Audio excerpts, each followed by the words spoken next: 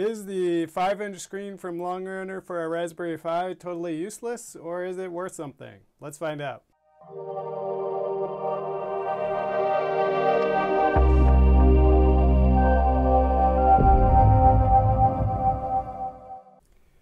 And a special thank you to all my patrons, who without your support this channel would not be possible. And if you haven't already, please think about becoming a patron and supporting the channel you love. So let's open up this puppy and see what's inside. So we have the 5-inch LCD display from LongRunner, and let's open it up. Got some packaging. We have our 5-inch screen, our HDMI adapter. Then we have a bunch of screws and nuts, and this is our stylus for our thing here. And so if we look inside, these are some different sort of cut acrylic plates, and I have to admit I've already opened this, so I already peeled off the paper that was on there. So let's put this together. So now if you look at the directions, they're pretty much useless, and you have to go to the website, but the website doesn't show anything. So luckily the Amazon picture has a, or Amazon seller has some brief directions on how to put it together. So if you're wanting to get this, I'll leave a link below. It was $44 and I got an extra 10% off. If you look at the picture, so the first one has a Raspberry Pi, you can see over here, running Windows 10, which I'm going to guess isn't really the truth. And it has a Raspberry Pi dashboard. We go through, and down here, actually, it has some directions, and so they're pretty basic, so I'll just run you through and how we got it put together. So of course you need a Raspberry Pi, and then first thing you need to do is get these two sheets, and so one is slightly thicker than the other, and the directions on Amazon don't say that one is different than the other, but I'm going to guess the thick one goes on the front, thin one goes on the back.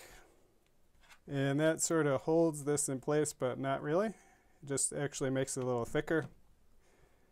Next we need to screw on the feet to the back of this plate. And I'm really good at losing screws, so maybe I have a screw loose. But we'll just dump these out, see if we can keep them all on the table. Again, the directions don't tell you what to do, where anything goes, so I'll just give you the basics of what I've figured out so far. So basically we have two size screws, so long ones and short ones. So the long ones go in these 4 holes here, and then the short ones go every place else. And so the first thing we have to do is put on the feet. And how the feet go on is you have to put the bolt through the back. So the nut is on the front. There is a spacer that goes on the back of here, and so it won't fit with the bolt there, or with the nut there, excuse me. Next we have to put it on the other side. Okay, step 1 done. Now we need to put the longer screws through with the spacers. Now we're going to put this on the back here. So if we take a close look here, you see here's our screw, and then there's a hole here, and that's because there's a hole underneath, but the holes drilled into this board do not match where the screws are underneath. And so what we're going to have to do, I'm just going to take a knife and whittle that out a little bit so the holes are bigger. So next we want to put on 4 bolts.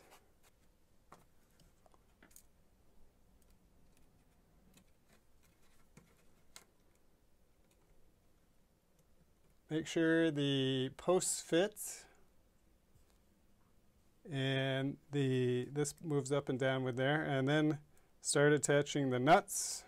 Once the nuts are attached, then take off our tape. And then you can tighten those. So now we have a screen that is standing by itself. So now we're going to attach some plates to the Raspberry Pi, this one actually. And then we want to add in the little spacer. Set the Pi on top. And then attach the nuts, which you can't see me doing. Good, so those are nice and tight. So next we need to attach this to the Raspberry Pi to the back of the panel.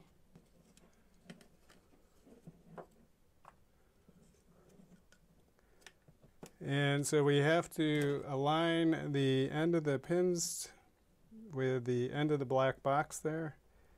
And gently push that down. And so now that's not very even, is it? Okay, so you got me. So basically we've reached this point where something should attach to these posts, but there's actually, if I look at the directions here, I'll show you. There's no place for the posts to attach, nothing that posts attach to, and it actually interferes with this. So I'm going to pull this off and actually take out the posts.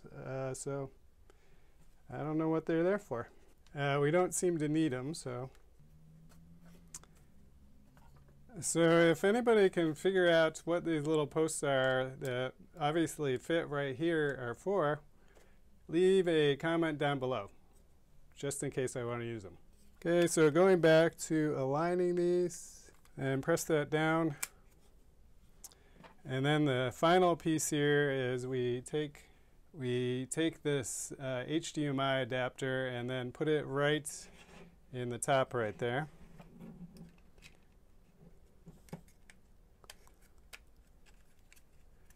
And that locks right in place, nice and solid. So let's see if this thing actually does anything. So the next step is we need to install Raspbian to a SD card. So where you can find that is just Google Raspbian and then download Raspbian Buster Desktop, whichever one you want, or Buster Lite if you're going to make this a server. So once you've done that, you want to open up Bella Anna Etcher, and then you want to burn that to your favorite SD card. And then go to the lcdwiki.com/5-inch HDMI display page. And so we're going to use the directions here to actually enable the touchscreen display on our screen. Okay, so let's get started. So we have a keyboard and a mouse hooked up, and we have our little tablet here. So let's bring that a little closer. Okay, so I'm going to plug this in. And if you look, there are actually two ports here. So one for the screen, one for the Raspberry Pi. When you have a Raspberry Pi, then you just need the one port. This one is for if you have it hooked up to a just a regular one. With the Raspberry Pi, the power is transferred over. So we're going to plug that in. Let's see what happens. There, it's starting up. Okay, so it looks like it's in a boot loop, and I'm going to guess that's because the power supply that we're using is not strong enough. So if you have this problem, look to your power supply first. Why that is because the Raspberry Pi is also powering the screen in this setup. So I'm going to unplug this. So I have one of these multi-units chargers, so we're going to stick our cord in there. Okay, and so now it's powering up fine. So yeah, if you're having going into boot loop, it's probably from a bad power supply.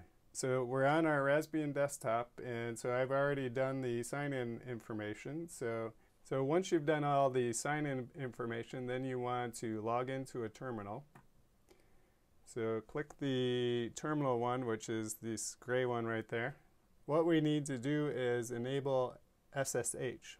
So the easiest way to enable SSH is use the systemctl command. So next we're going to go to our Raspberry Pi and we're going to type in these two commands. And so first we need to open a terminal, and that's the gray one there. And if you're like me, you won't be able to see this very easily because the type is so small. But we're going to type in the first one, which is sudo systemctl enable SSH. Then hit enter. Now we're going to type in the next one, sudo systemctl start SSH.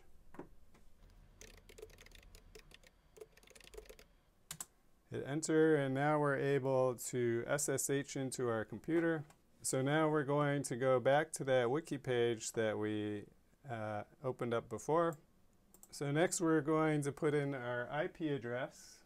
Click open, type in Pi, and then the password that you put in when you set up your Pi. And now all we're going to do is copy these commands one by one, paste them into PuTTY, clone the GitHub,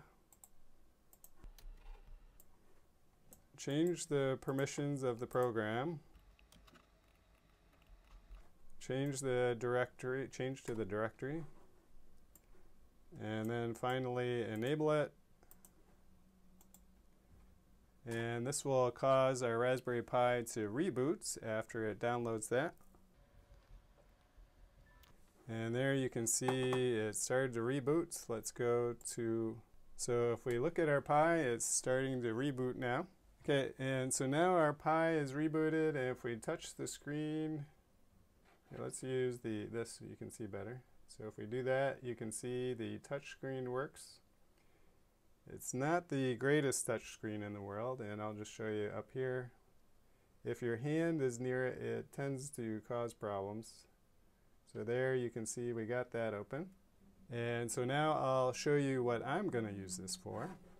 So I'm going to use this as a live subscriber count for my channel. So this is not the best panel you can get out there, but it is one of the cheapest with the stand already included. And I think it's actually ends up being a great monitor if you're trying to monitor different statistics rather than trying to use it as a desktop.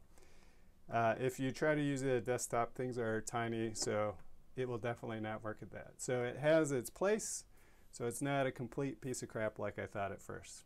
And if you're interested in this, look in the description below. I'll leave a link to this particular screen. And stay safe, and we'll see you next time. Have a great day. Bye-bye.